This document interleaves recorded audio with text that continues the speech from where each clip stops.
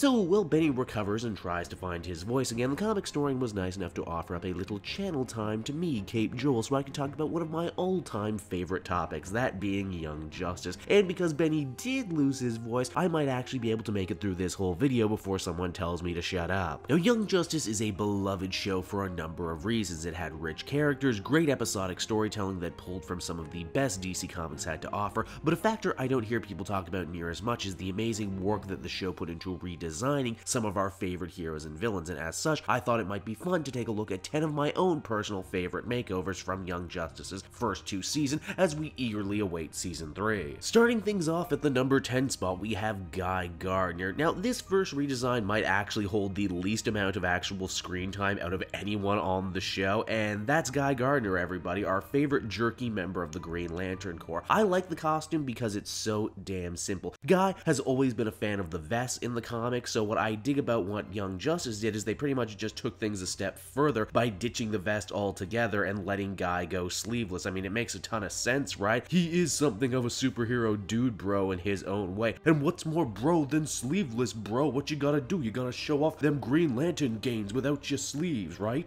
Coming in at the number 9 spot, we have Mr. Twister. Now, one of the very first villains the Young Justice team ever did battle with also ended up being one of the very best redesigned. I'm of course talking about Mr. Twister. You see, in the comics, Twister was more of a weird hobo-looking guy who could control the wind. Here, though, he's a sick-as-hell robot man with ties to Tio Moro and his many creations. Fun fact, the hobo version of Mr. Twister was the first villain the Teen Titans ever fought, so it only made sense that this younger, new team of heroes in Young Justice would also do battle with him very early on in their careers. Sadly, for whatever reason, the robot version never really caught on, and in the comics just recently, as early as Titans Hunt, they've reimagined Mr. Twister yet again to be some sort of Lovecraftian Freddy Krueger type of character. Which, you know, for what it's worth is pretty cool on its own, I will admit. Moving on to the number 8 spot, we have Adam Strange. For this next entry on the list, we're going to the cosmic side of things to take a look at Adam Strange. Now, Strange has always had a lot of Flash Gordon in him, and what I enjoy about the Young Justice version of the costume is that, you know, he just kind of falls backwards into all the stuff that he just wears in the comics all the time. Even the jetpack he comes across during his adventures. The robes are also a nice modern updating, too, of the retro cool spacesuit that he would usually wear. Personally, I really hope we see more of Strange and his Zeta beams in Season 3 of Young Justice. Coming in at the number 7 spot, we have the Forever People. Keeping things nice and spacey here, we have not a single person but an entire team's worth of redesigns. I'm of course talking about the Forever People. Now, while these Fourth World Jack Kirby creations looked pretty good in their original state, what I dig about what Young Justice manages to do is keep all the personality we love, while also adding in some sweet, slick neon Tron stripes to really update the team. Young Justice even sees fit to reimagining Infinity Man, the superpowered being that comes about when the entirety of the Forever People fuse together. In the comics, Infinity Man just looked like another dude in a suit, but here in Young Justice, the redesigned version looks like a creature made of pure energy. Now, while these guys may have only had one episode under their belts, I think it's safe to assume if Season 3 is going to focus on Darkseid and the New Gods, we're probably going to see the Forever People again. Stealing the number 6 spot, we have Bane. Alright, so we're going to leave space for a moment here and come back down to Earth to the prison nation of Santa Prisca and the man who broke the bat. This guy is easily one of my favorite comic baddies with a costume I think way too many people end up overthinking and thus over-designing. Luckily, Young Justice keeps things nice and simple while also reimagining the mask. Now it's not so much a lucha libre thing where everything is covered, now it's kind of like a war paint thing, which means our villain, who is here voiced by Danny Trejo, can actually emote with his mouth and his eyes. Bane only had a single speaking role in Young Justice, so I hope we can get to see some more of him in Season 3. That brings us to the midway point of the list, and number 5, which is claimed by Lobo. Now, who doesn't love the main man? Nobody, that's who. Young Justice had a great take on everyone's favorite smack-talking space bounty hunter. For one thing, he looks considerably more alien warrior and less earthling roadie. Now his clothes actually carry some bones on them. His famous hook weapon, too, also gets an upgrade, now looking more organic like he made it himself, and less like the one from the comics where it looks like he just stole it from a metal shop. Lobo, of course, means wolf in Spanish, and the costume now sports some actual fur, which is a nice touch. But by far, the greatest thing they do with Lobo here is actually take all his crazy, fraggin', KZ femin catchphrases and make it part of his own weird alien language. Now that's just smart. The number 4 slot on our list of best Young Justice redesigns ends up going to Deathstroke. Comic fans love them some Deathstroke, whether it's in cartoons, video games, TV, and maybe even really soon in the movies. But one thing comic fans can never seem to agree on, at least in my own personal experience, is what the dude should look like. Sometimes he's got a lot of armor on him, sometimes he's very sleek and ninja-like. Heck, even his choice in color scheme and swords change from place to place, writer to writer. It's because of these reasons and more I dig what Young Justice did. They kind of split the difference on all of these Deathstrokes and gave us the best of all the different worlds. Heck, they even added their own little flourishes, like giving him that kind of ponytail bit that hangs off the back of the mask. It works great in the show's many action scenes to kind of, show motion. Deathstroke was a late addition to Young Justice, and I definitely hope we see more of him in Season 3. Okay, then with that behind us, we're heading into the nitty-gritty now, the top 3, and claiming the number 3 spot is Arsenal. So, okay, it's no secret that I love Green Arrow and his extended family, so you can trust me when I say that the ongoing Roy Harper arc from Young Justice was one of the best things the show ever did. In fact, he did something so smart, so amazing, I'm shocked the comics didn't try and borrow the idea for themselves. Basically, it let fans have their cake and eat it too by allowing Red Arrow and Arsenal to be two completely different characters, and the costume Arsenal got in Young Justice really did reflect that he was his own man. First off, you got the cyborg arm, which is a carryover from the comics. Granted, it's a lot bulkier and a lot shinier than the comic one, and instead of a dumb, distracting trucker cap, he just got a good old-fashioned head shave to match his new, meaner attitude, and you know what? It was good stuff because he got the other Roy there too. In short, it was a good look that came about because of good writing. And with that, we come to our penultimate spot, and the number 2 entry is Black Manta. So even though I'm a fan, I think we can all admit comic Black Manta has always looked a bit, well, silly. It's the helmet, it's too big and bulbous, you wonder how his neck can even support that kind of thing. Yeah, I know it's supposed to look like a diving helmet, but still, Young Justice did great things by Black Manta by more or less having his suit become like space-age battle armor, and finally gave him a serious enough neck to hold up that helmet. But that's not the best part of the redesign. Young Justice actually lets us get to know the man under the mask, who is a very regal gentleman with a slight accent, salt and pepper hair. He's basically an underwater version of the most interesting man on Earth. The show never did really dive into Manta's backstory, and honestly, they didn't have to. His face and his costume told the whole story for us, and you know what? That's why I love it, and that's why it's number 2. And just like that, we finally reach the number 1 spot in my list of my favorite Young Justice redesigns, and that honor goes to Sportsmaster. Yes, that's right, Sportsmaster. It's kind of a name that any rational person would laugh out loud about, yet in the hands of the Young Justice creative team, he's proof positive that one great costume redesign can reinvigorate a whole character. For one, gone were the garish purple colors to be replaced with something more militaristic. Gone is the fabric grifter-style mask to be replaced with a much cooler-looking high-tech hockey mask, like something out of Jason X or, even Casey Jones, and you have yourself one cool-looking leg breaker for the light. Once again, a good look can only take you so far though, so it was also beneficial that the writers had given Sportsmaster a lot to do, a lot of really great long-form stories about his relationship with his family, and I do believe it's because of that